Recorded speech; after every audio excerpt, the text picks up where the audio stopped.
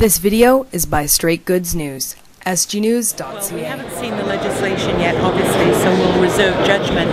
But I can tell you what we are looking for, and that is that it's very important that the federal government abide by the court decision, the Supreme Court of Canada, that made a very clear decision about insight. And so I think it's very important that the government not continue with sort of its rhetoric and its ideology, but they make a very clear process available based on evidence and community support, because that's what the Supreme Court decision was all about.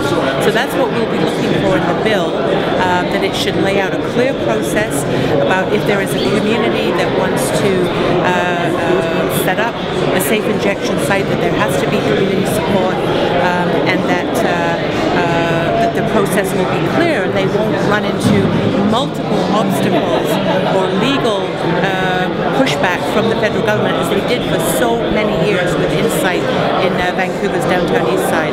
Obviously this was a big issue in your area, and it was a long-standing fight, I guess, for the NDP.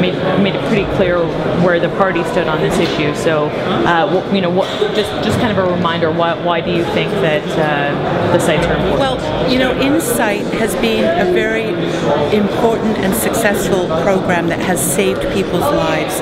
It's much better for people to be in a medically supervised facility when they're injecting and not dying from needless and preventable overdoses and being in contact with health professionals than it is to be out in filthy dark back alleys shooting up. And so the evidence, the studies for Insight is absolutely overwhelming, both nationally and internationally. And the battle over Insight that went all the way to the Supreme Court of Canada was because people in my community understood how important Insight is. Insight's not part of the problem, it's part of the solution. It's not the only part of the overall solution to the drug question, but it's an important element in terms of harm reduction. And the fact is the federal government fought it tooth and nail every step of the way. God knows how much they spent just in the lawyers. The decision that the Supreme Court gave was incredibly important. It validated the work and the position of the community.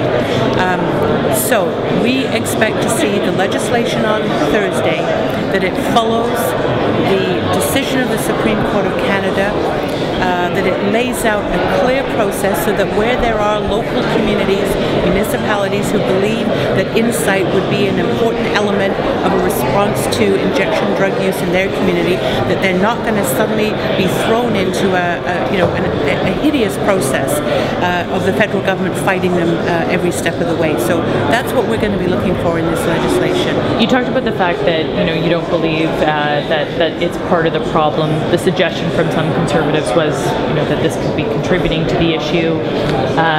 Again, how would you respond to that suggestion that taxpayers' dollars are being used to I've heard every single one of their arguments against Insight. None of them are rational. None of them are based on evidence.